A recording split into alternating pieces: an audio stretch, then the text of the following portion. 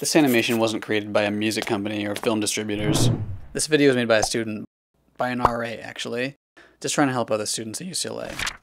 Being a student at UCLA is a big deal. You go to one of the top universities in the nation with the highest application rate and an undergraduate population of 26,000.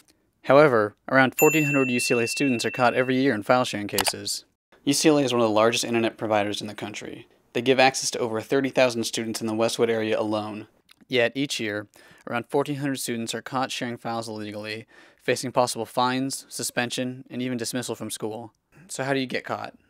Well, most often, because of a file sharing program like a BitTorrent. The second you begin downloading, you also begin uploading the same material. When you upload material, your specific IP address is attached to that kilobyte of information and can travel anywhere on the internet. Suddenly, your name and IP address appear on computers across the country, notifying intellectual property owners that someone has been making their content available.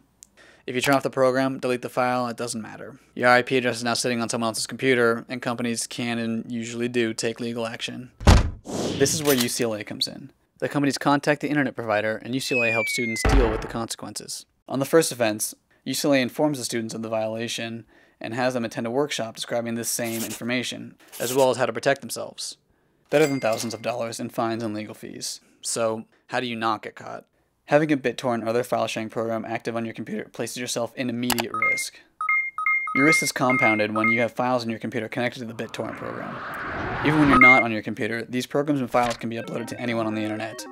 To avoid this, you can remove your file sharing software and even have the Student Technology Center run a check for any file sharing programs.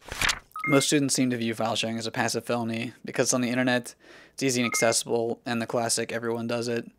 The crime seems too widespread and effortless that the consequences are often overlooked. The truth is, it's a felony, and most students do not repeat offenses. A second offense results in immediate suspension from school. What does suspension mean in college? Well, suspension means an absolute separation from UCLA for an entire quarter. Suddenly you're removed from classes, you may not graduate on time, and if you're like me, you lose your job as a resident assistant. We all work hard to get where we are, and having our college careers disrupted by file sharing is truly irresponsible and tragic. This animation is meant to educate. So use it. Tell your friends about the dangers they put themselves in by file sharing. Tell them about the abundant alternatives. Hulu, Netflix, YouTube, Pandora, Last.fm, Grooveshark, iTunes, UCLA's Clicker. There's tons. Or even consider using US currency to pay for products in stores. But keep this in mind while you're at UCLA. For yourselves more than anything.